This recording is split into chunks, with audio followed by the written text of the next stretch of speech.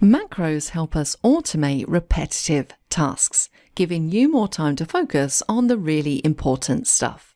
And all a macro really is a recording of different steps, different commands that you execute in Excel, converted to VBA code, which we can then rerun at a later time on different data.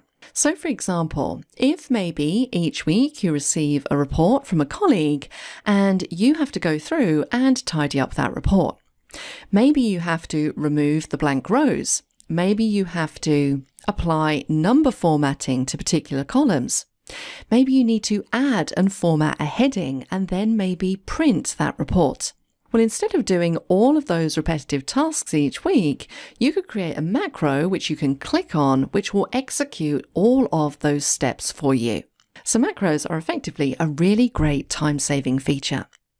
And throughout the balance of this section, I'm going to show you how you can record some simple to more complex macros, how you can understand the basics of VBA code, and I'm going to show you how you can make your macros really user-friendly and how you can create your own macro ribbons to make them easy to access. Now, before we get too far ahead of ourselves, let's just take a look at some macros in action so you can understand exactly what they do.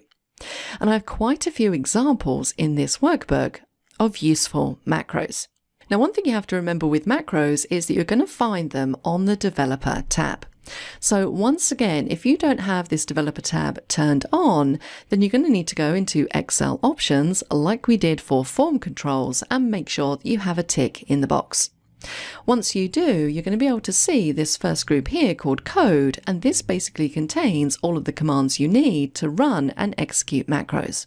Now, for the time being, or for at least this lesson, we don't really need this because I've already created the macros for each of these worksheets. And if you're curious as to where those macros are housed, if we click on the macros button, you can see the different macros that I have set up in this workbook. So what we're going to do is we're going to run each of these so you can see how they work. So this first macro, this is going to help me delete all the blank rows from this data set. So you can see that we have a few blank rows running throughout this data set, and it might be that I have a worksheet that has thousands of rows that I quickly want to remove the blank rows from. Now, because I've set this up in a macro, all I need to do is click on the macros button, find the correct macro, which is this one here, delete blank rows, and click on run. And would you take a look at that? Like magic, all of those blank rows have now been deleted. On the next worksheet, I want to apply a counting format to columns D all the way across to column J. Currently, the values in these columns just have general formatting applied, and I want to change this to a counting format. Now, I've already set up a macro to do this, so if we jump into the Developer ribbon, open up Macros, it's this one just here, a counting format. Now, you're going to see a few easier ways of executing these macros as we go through this section. You're not expected to come into this macro area each time, find the macro and click on Run, because you can use a keyboard shortcut or you can assign it to the Quick Access toolbar. But we're going to talk about that a bit later on. For the time being, let's just run them from here. So I'm going to select Accounting Format and click on the Run button. Now notice it's only applied Accounting Format to the cell I was clicked on. So another really important point about macros, make sure that you select the cell range that you want to run them on. So Control-Shift down, that looks pretty good. Let's rerun that macro. And now I have Accounting Format applied to all of those cells. Let's jump across to the next worksheet. In this example, I want to format this data as a table. Let's open up our macros. Let's find the correct macro, which is this one just here, Format as Table, and click on Run. Hopefully you're seeing how much quicker this can be. What about if I want to do things like apply conditional formatting? Well, I can do that too using a macro. All I need to do here is select the range that I want to apply the data bars to, and then I can go into macros. Let's choose the data bars macro and click on Run. I can also use a macro to remove all hyperlinks from these URLs. So I'm going to select the range, open up macros, and this time we're going to choose remove hyperlink. As you can see, it makes automating all of these types of tasks a lot quicker.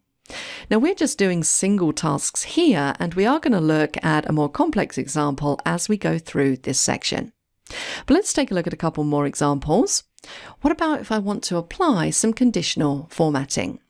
Well, we have a macro for that. I can select all of the data, go to macros, let's choose highlight cells and click on run. So this macro is highlighting all cells that are greater than $9,000. What about this next one? Here we want to calculate the percentage of profit to revenue. And notice that I have a button just above that says calculate percentage. Now what this means is that all I need to do is highlight the cells, and I can just click calculate percentage and I get the result that I'm looking for. And we're also going to see how we can assign macros to buttons in this section as well. Now the final macro I have in here, which I haven't yet showed you, is the new worksheet macro, because we can use macros to do things like create new workbooks. If I run this one, notice that at the bottom I now have a new worksheet called Sheet 1. So those are some really nice examples of how you can use or how you can incorporate macros into your daily work to streamline your workflow and automate repetitive tasks. If you're not a subscriber, click down below to subscribe so you get notified about similar videos we upload. To see the full course that this video came from, click over there. And click over there to see more videos from Simon Says It.